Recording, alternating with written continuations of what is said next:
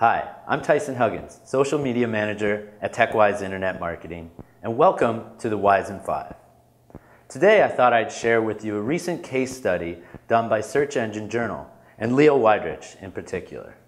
The case study took a look at 120 billion Facebook impressions, and they were all particularly done from the angle of brands on Facebook.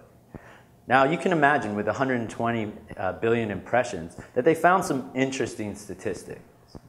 I figured I'd share with you my favorite 6. So without any delay, let's jump right into them.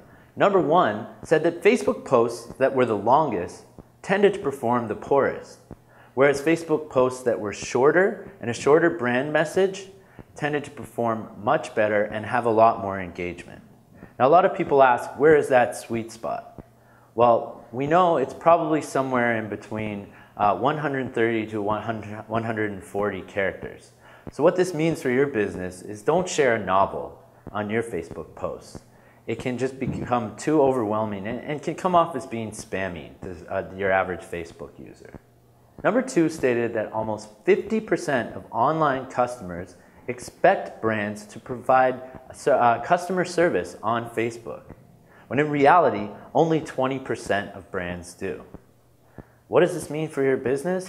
Obviously, you're missing out on some great opportunities to talk to people, get some feedback, and provide that quality customer service that you should be doing. So you have to get on Facebook, and you have to realize that people, even if you have a Facebook page, people are sending requests and maybe some feedback and some contentions to your page. Are you monitoring it? Number 3 stated that 70% of consumers trust online brand recommendations from their friends.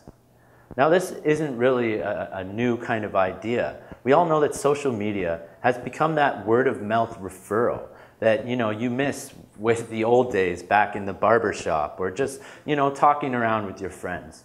You trust people that you trust their recommendations for brands. And ultimately, that can lead you into the buying cycle.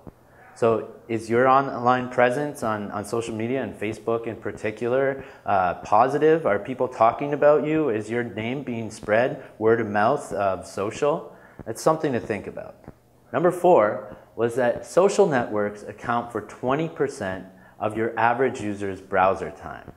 That means that your average browser is spending 20% of their time just going through Facebook, social media, whether it be Facebook, Twitter, etc. That's an immense amount that your brand needs to capitalize on. Number 5 was an interesting statistic. It said that the shelf life of your average social media post was no longer than 3 hours. Now this is obviously different. This is just for pure organic distribution and doesn't take into account maybe a promoted post or a promoted tweet. So all of the advertising aspects of social media. But your average organic post is really dead in the water after 3 hours. So that's something to think about if your brand. When are you posting? Are you posting at the times where you think your fans will be most engaged on Facebook and other social media? It's really something to think about. Number 6 is that women spend 30% more time on social networks than men do.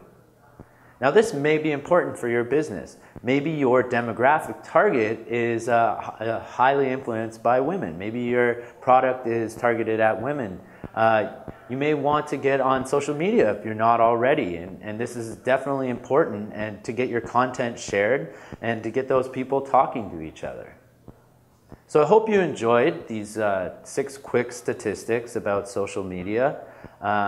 We invite you to watch more Wyse in 5s. My name's Tyson Huggins. I'm the Social Media Manager at Wyse Internet Marketing. If you want to find me on Twitter, you can find me at Tyson Huggins. And we'll see you next time on the Wyse in 5.